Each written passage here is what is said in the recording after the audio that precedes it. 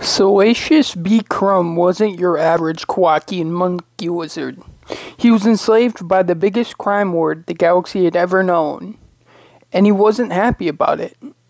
He hated being Jabba's pet, but because of his small size, there was little Salacious could do. Even if he did try to escape, he would likely be noticed. Jabba kept Salacious at his side at all times. Until one day, a mysterious Jedi Master appeared.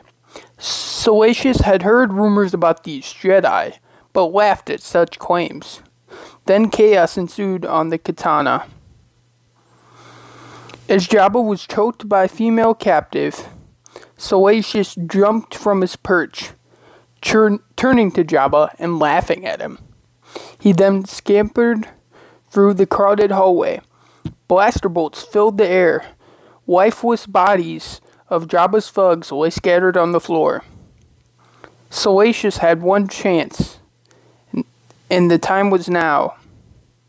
He ran to the upper deck and flung himself from the barge. Moments later, the barge exploded behind him in a burst of flames. Salacious screamed with delight as he hit the sand. Fully immersed in sand, he wiped himself off and trotted along the Tatooine sands, laughing away. Hope you guys like this little fan fiction.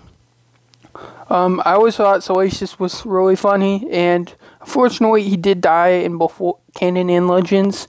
So I was talking with one of my friends, and I thought it would be cool to make a what if he survived story. So maybe we'll make a part 2 eventually about finding his quacky and monkey wizard friends or something like that.